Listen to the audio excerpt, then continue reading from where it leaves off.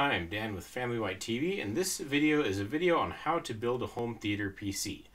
But first, a little bit of a disclaimer. A home theater PC is going to be a little... Hi, Dan from the future here.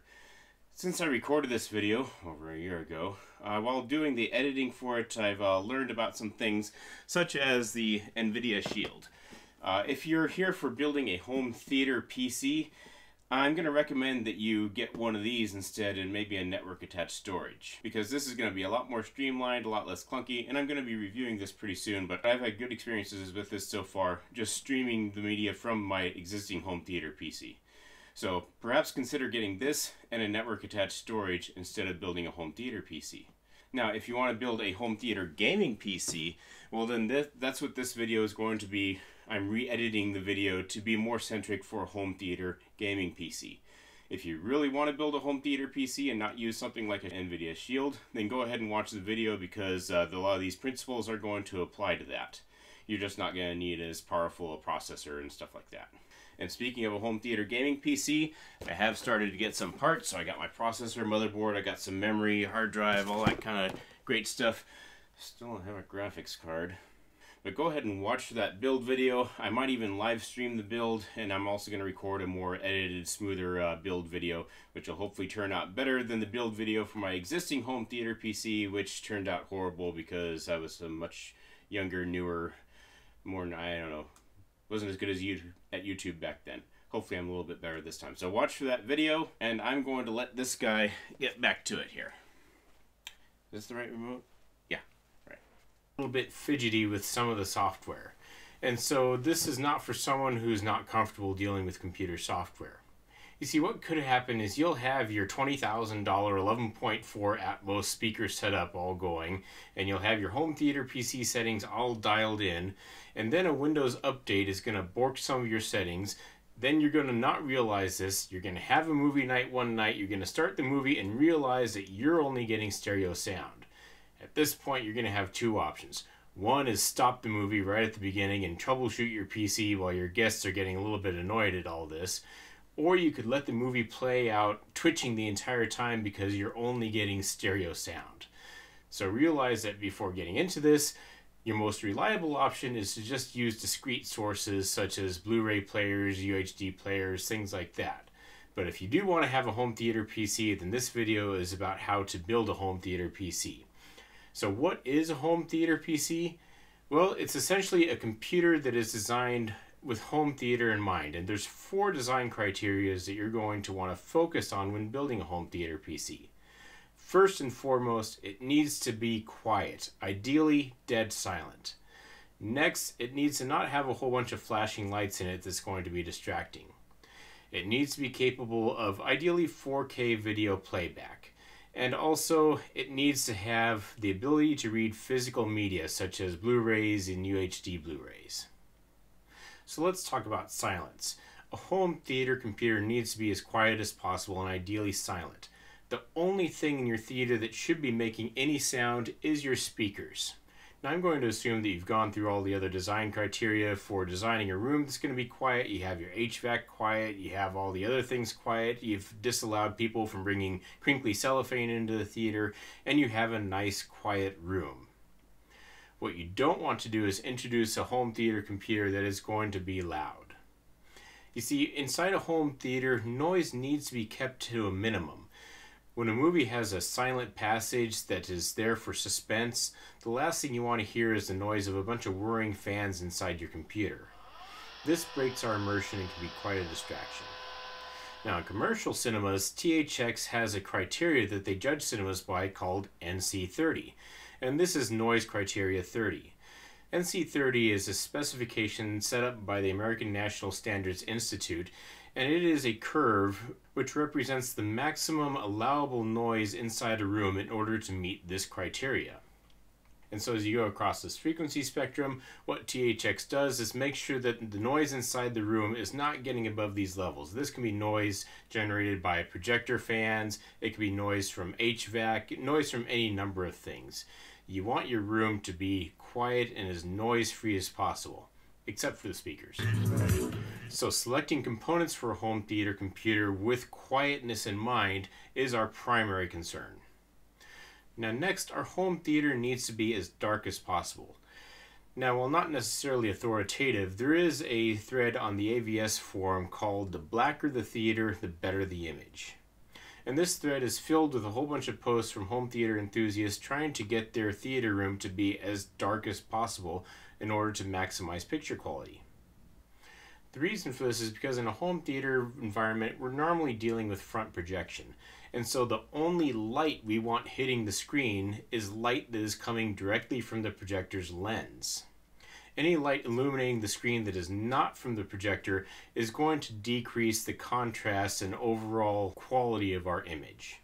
You may have noticed when you're in a commercial theater, they have the exit lighting there that is mandated by law, and sometimes it casts a slight red hue on the screen. Well, that is decreasing the contrast of the screen inside the commercial theater. That can't be avoided. But in a home theater, you don't have to follow ambient lighting laws, and so you can have your theater be as dark as possible. And because of this, it is easy with the right projector to achieve image quality that is going to be far superior to the commercial cinema. Now, to this end, we don't want our home theater computer to be an emitter of light. Now, with gaming computers these days, RGB or red, green, blue lighting is all the rage, and people have all these flashy lights and they have windows in their computers so they can see all the components inside there. In a home theater, we don't want this because it's going to be light that's going to possibly be distracting, and it's also going to be light that could be shining on our screen and just decreasing the quality of our image. Now, it may not be possible to find the components you want that don't have RGB lighting, especially if you're building a gaming computer for home theater PCs, but we can mitigate this by choosing a case that does not have a side panel window. Or you can find components that allow you to turn off the lighting. Now, the next criteria is your home theater computer should be capable of 4K video playback. Now, fortunately, if you're purchasing current generation hardware, this is not going to be an issue because video playback is actually one of the easier things we can ask a computer to do. Now, the fourth thing you're going to want is the ability to play back physical media. And so in the case of UHD Blu-rays, you'll need to get a UHD Blu-Ray drive. And these drives are backwards compatible, so UHD Blu-ray drive will also be able to play Blu-rays, DVDs, CDs, and all that stuff. Maybe not Super Audio CDs and some of the more fringe formats, but it's generally going to be backwards compatible with most common formats. Okay, so let's get into the nitty-gritty of component selection, and this is going to start with case selection. Building a quiet PC starts with the case. And this is one instance where you don't necessarily want to find the smallest form factor case you can get. You're going to want a larger case that's going to support larger diameter fans that can spin at lower RPMs because they're quieter. You also want to see if you can find a case that has noise dampening panels included. And finally, you want a case that does not have a side panel window because of lighting reasons. So first, try to find a case that has sound dampening material inside. This is going to dampen any sound from fans and hard drives inside the case. Avoid cases that only support small fans. Small fans have to spin faster to get the same amount of air movement, and so they're going to be louder. Also, choose a case that does not have a side panel window. If you have any components inside your case that have RGB lighting on it that can't be turned off, not having a side panel window will keep all that light inside your case. Now, if you plan to game with your home theater computer, you also want to make sure that the case you get is large enough to support the graphics card that you want to get. Also, if you want to splurge on water cooling, make sure that the case you get is going to support the radiators that you're also going to want to put inside the case. Now, the next major design consideration is fans. You want your fans to be large enough so that they can spin at low RPMs while still moving the air that is required to keep your PC nice and cool. Now, in the case of quiet computer fans, the conversation really ends with a brand called Outtro. Now, these fans are a little bit pricey. They generally cost about $30 a piece. But if you look up any article on what are the quietest computer fans, Outtro is always at the top of the list. Now, there are other brands that do make fans that are quiet, so you'll have to do research to make sure that the fans are going to be nice and quiet. Or you can just buy Outtro and be done with it. Now, for your CPU fan, if the CPU you get actually comes with a heatsink and fan, throw it in the garbage. you'll want to buy an aftermarket cooling solution for your CPU. Now, if you plan to game with your home theater PC, and especially if you want to overclock it, then you're probably going to want to investigate water cooling solutions. Water cooling is a very efficient way to remove heat from your CPU and also your graphics card. They do make all-in-one water cooling solutions that has a pump, and it also has a radiator with one or more large fans on it so that you can keep your CPU cool under really heavy loads with minimal noise. Just make sure to do your research because sometimes the pumps can have a little bit of noise involved with them. So make sure to read multiple reviews that do measure the noise that is generated by the pumps. Ideally, the pumps will be silent. Now, if you plan to game with your home theater PC, you might want to consider water cooling a graphics card also. A graphics card is generally not going to be under heavy load while just playing back video. So better designed graphics cards are actually not going to spin their fans up at high speeds while just playing back video.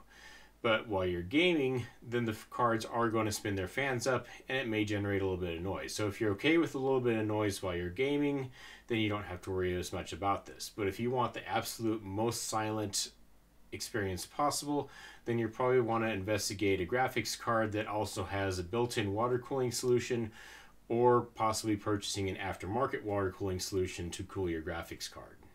Just be aware that if you install an aftermarket water cooling solution on your graphics card, most graphics card manufacturers are not going to honor the warranty. Next, we'll look at power supply selection.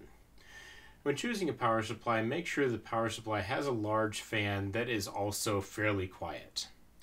One feature that you'll want to look for is a power supply that will actually shut the fan off under low loads. Now, an example of this is the higher end Corsair power supply, specifically the AX, HX, RM, and SF series. These have what they call a 0 RPM mode, which will actually turn the fan off when the power supply is not under heavy load. When playing back movies, like I said, this isn't very demanding on a PC, so generally this fan will not even come on when watching movies, and this is what we want because a fan that's not moving is a fan that's silent.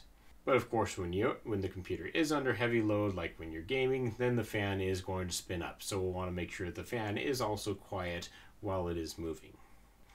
Another consideration is to get a power supply that is more than you need. A larger power supply is going to have larger heat sinks in it, and so it's going to be able to give you more power before the fan has to start spinning on it. Now, you don't have to go crazy and get a 1200 watt power supply, but just get a power supply that is more than you need. That way there's less chance that the fan will actually have to start spinning up on it and generating unwanted noise. So now we'll move on to motherboard selection.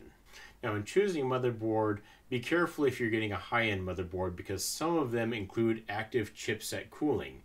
This comes in the form of a small fan on the chipset that will keep the chipset cool under heavier loads. Small fans, when they are running, tend to be noisy fans, and we don't want this. So if at all possible, get a motherboard that does not have a fan on it. Now, I don't know of any Intel motherboards that have active cooling on them, but the higher-end AMD motherboards, specifically the ones with the X570 chipset, do have active cooling on them. Now, there is an exception. There is one particularly high-end motherboard that costs $600 that does not have a fan. It has all passive cooling. And it also has fan control and sound monitoring to monitor the sound in your computer if you want to be dead silent, but it is at a very hefty premium. Another consideration when buying a motherboard is make sure that it has at least one M.2 NVMe slot. This is a slot for a solid-state drive that we will use as a boot drive for our home theater PC. Also make sure it has enough available serial ATA connectors to connect however many mechanical hard drives you're going to want to put inside your home theater computer.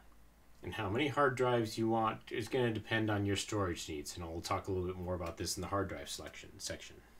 Now, when it comes to CPU selection, video playback is not that demanding on modern CPUs. Now, if you are going to be gaming with your home theater computer, the simple answer is to get the most powerful graphics card that you can afford. Now, the more complex answer is you need to decide, are you fine gaming at 1080 and having the projector upscale that to 4K, or do you want to game natively at 4K? Graphics card that can give you good frame rates at 1080p are not too terribly expensive, maybe $200 or $300. graphics cards that can give you good frame rates at 4K are going to be a lot more expensive. Think $500 and up, probably more like $700 and up.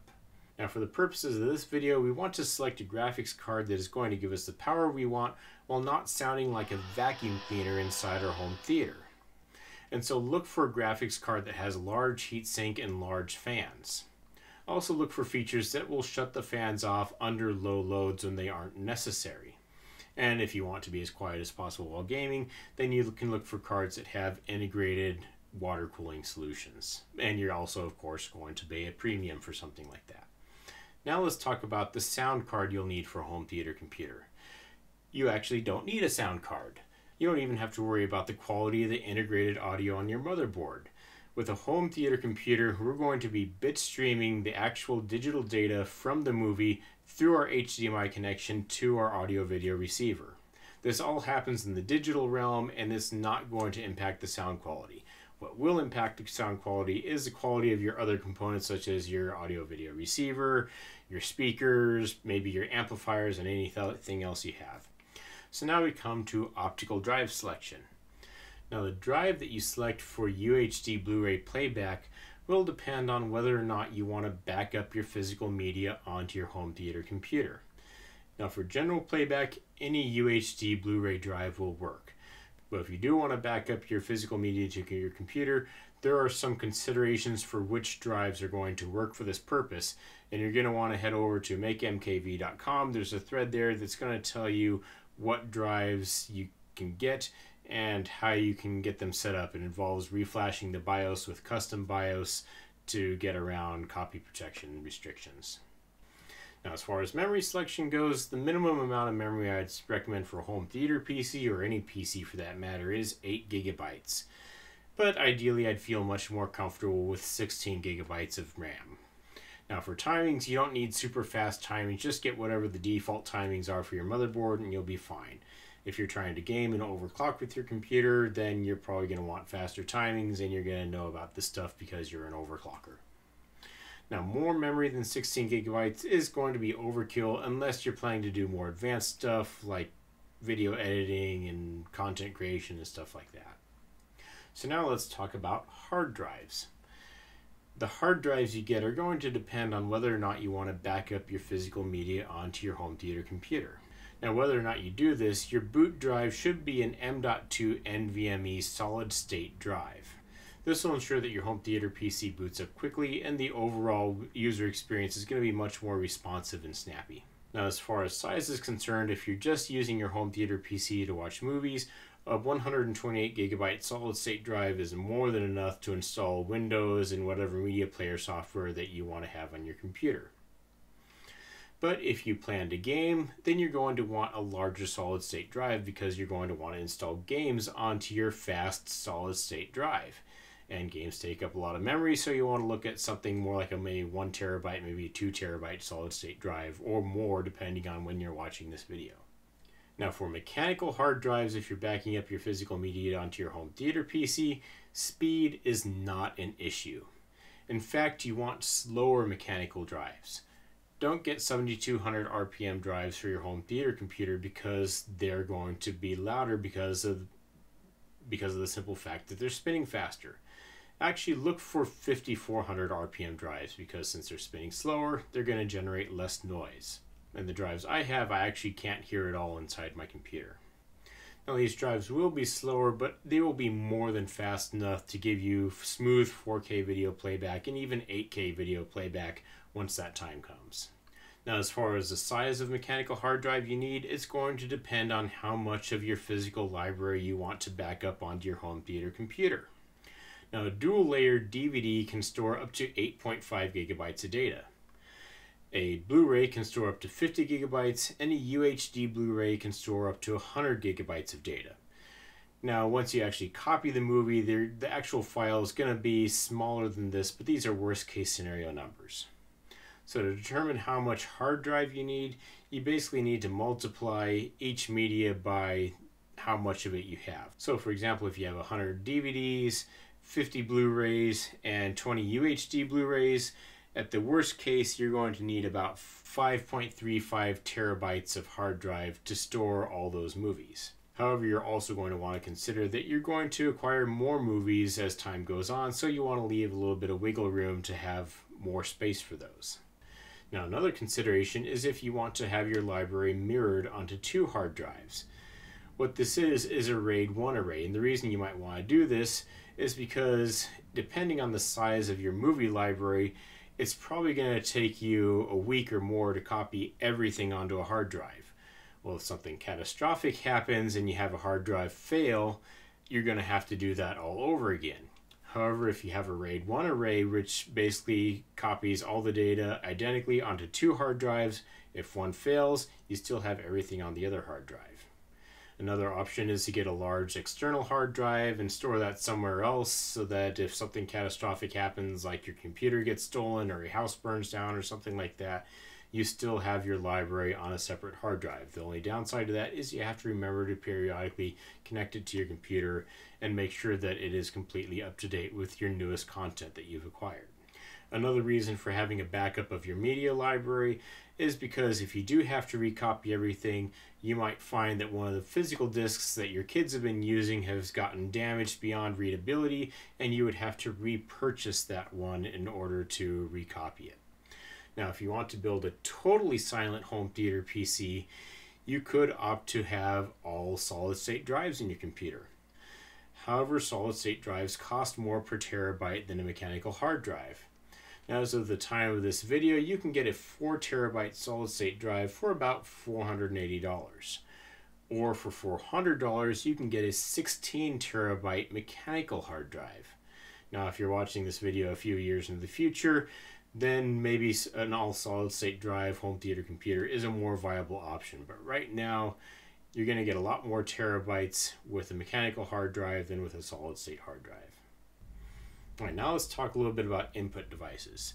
Using a traditional mouse and keyboard on a home theater computer is going to be a bit of a clunky solution. Even a wireless keyboard and mouse combination is going to be a bit clunky. So you're going to want to look for something like a keyboard that has a touchpad integrated into it so you have a nice compact solution. Now this is a Logitech KR400. Logitech also makes a nicer K830 keyboard, which is actually backlit. And a backlit keyboard would be nice to have inside a home theater so that we can actually see what we're typing in a dark environment. Of course, we want to make sure that that backlight can turn off so that we're not generating unwanted light when we're not actually using the keyboard. Now, if you just want a mouse pointer, Logitech also makes a spotlight presentation remote. I haven't actually used this personally, but it looks like it would work as a pointer so you can just kind of point and click your way through your home theater computer without having to bother with a keyboard. Next, which operating system should you use? Well, since this is a home theater PC, you're probably going to want to be using Windows. Now, you can use Linux for a home theater PC, and all the programs that you need also come in Linux versions if you're into Linux. And you can also use a Mac as a home theater PC, or I guess it would be a home theater Mac. All the software is available for them, but because it's a Mac, your hardware options are much more limited. Now, people do use Mac Minis as home theater computers, but they're smaller and have little fans that could generate unwanted noise during movie playback. And so now we come to what media software you're going to want to use. Now, for streaming online content, your best bet is to get the app if there's an app available. For example, you can view Netflix through Chrome or Internet Explorer, but you're going to get a better experience if you actually get the dedicated Netflix app, because the Netflix app is going to support surround sound and HDR playback, whereas browser playback may not support surround sound and all the more advanced features. Now, the playback media files, I like to use the Kodi Media Center. Kodi is a free program that will look at your media library and will actually get the posters for it, and it'll display it in a very user-friendly format so you can easily browse through it. This is a much nicer format than actually just going through Windows Explorer and browsing through all the movies that way, because, well, look, that doesn't look very good, whereas Kodi looks much more polished and shiny and kind of more like almost a Netflix experience. Kodi also supports playback of formats such as Dolby True HD, DTS Master Audio, Dolby Atmos, DTS-X, and it also supports video, audio, and picture formats in pretty much any format. Now for media ripping, you're probably going to want to back up copies of movies that you own onto your home theater computer. For movies that you do own, there are several good reasons to back them up onto your home theater computer. The first is convenience. If you play back a movie from a physical disc, you have to load the disc, wait for the disc to load, you have to sit through the menus, possibly previews that you can't skip, you have to sit through the FBI warning, the Interpol warning in French, and then you can finally get to the movie. But if you copy just the movie onto your home theater computer, you basically just click on the movie and the movie starts without all that extra hassle. Now there's a couple software packages available for copying your media onto your home theater computer. The one that I like to use is a program called MakeMKV. MakeMKV will copy movies onto your computer in a bit-perfect one-to-one format. What this means is that the movie copied onto your computer is not going to be compressed anyway. It can retain the full resolution of the movie, it's not going to compress it at all, and it'll also retain the Dolby True HD or Dolby Atmos or whichever soundtrack you want to have as part of that movie file. The advantage of copying a movie one-to-one is that there's not going to be any loss of visual or audio quality, which is going to be important if you're watching this movie on a 130-inch home theater screen. Because if you are watching a compressed movie on a screen this large, then that compression can be evident. Now, of course, the disadvantage is that each movie file is going to be fairly large, up to 50 gigabytes for a Blu-ray, although most Blu-rays I've copied have been in the 20 to 30 gigabyte range. Now, the file that MakeMKV outputs is a MKV file, which is a Matroska video. MKV files are widely supported by a large variety of media players, and if you put them onto a USB thumb drive, most modern TVs that have USB inputs will play an MKV file just fine. The downside of an MKV file is it does not retain any of the menu structures or special features from the disk that you're copying it from. Now you can copy the special features individually, but you'll want to keep those in a separate directory so that your media player like Kodi doesn't get confused by all the extra files. Now an alternative to MakeMKV is a program called DVD Fab. What this program does is it actually copies the entire disc into an ISO format. That way when you play the disc back, you get the menus, you get the special features, you get the FBI warning, you get the Interpol warning, and all that extra stuff that's on the disc. It's going to be a larger format, but if the special features are important for you and you want to retain that directory structure, then DVD Fab might be the option that you might prefer. Now, DVD Fab will also allow you to compress the video files into a smaller format so that you can store more files on your hard drive. Of course, the disadvantage of this is if you compress it a lot, then there's going to be compression artifacts that are going to be evident on a 130-inch screen, and it's also generally going to have stereo sound. If you've invested $20,000 into an 11.4 Atmos setup, you're probably not going to want to compress your video files into a stereo format. But if you want to take your movies along with you on the go so you can watch them on a laptop or on your phone while you're traveling or on a plane or something, then that might be a feature that you're interested in. Now, a free alternative to DVD Fab, because DVD Fab does cost money, there is a program called Handbrake. Handbrake can take MKV files and it can also compress them into smaller video formats.